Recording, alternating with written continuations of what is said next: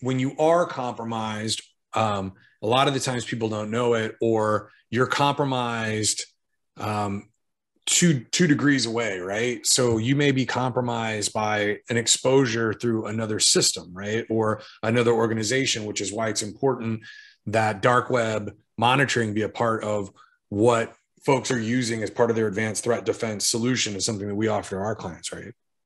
Yeah, and it's something whether I think everybody has gone to the email address you've been pawned, or not email address, but the web, I think it's to see if their pwned. email's been compromised. So this is I think it's pwned.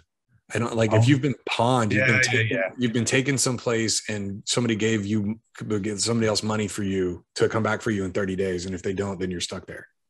Yeah.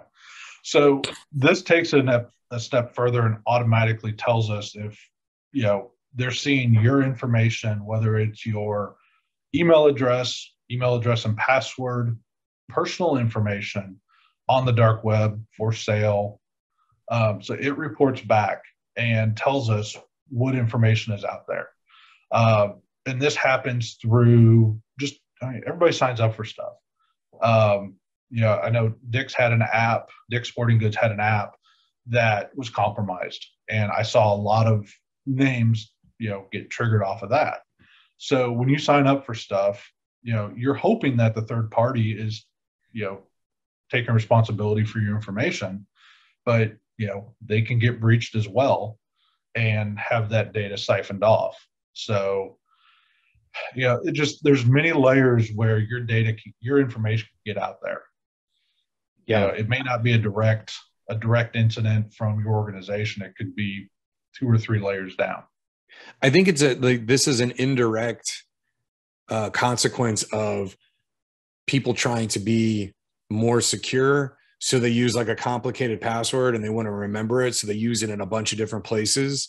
And so, if your identity is compromised, like on LinkedIn, and it happens to have where you work, right? And it's got this password in it that you happen to also use at work or some other place, then you've solved half of the equation for a lot of these folks, which why we really strongly suggest that people have dark web monitoring, just to drive home the idea of using a password manager, using multi-factor authentication, not having the same password in multiple places, using biometric identification when possible, whether it's fingerprints or face recognition on your devices, just to try to minimize the amount of risk that's out there, and to say, hey, look, like just that constant reminder of like something else happened and your information is out on the network or the internet. So you might want to go take a look at it and make some changes.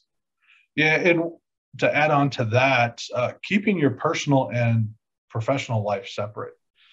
Cisco was recently had an incident that bad actors got into their systems, and at least publicly what they're saying is it was a employee that logged into their Chrome account. So they had Chrome, logged in using their personal information, and stored Cisco related passwords when Chrome asks you, do you want to save this information?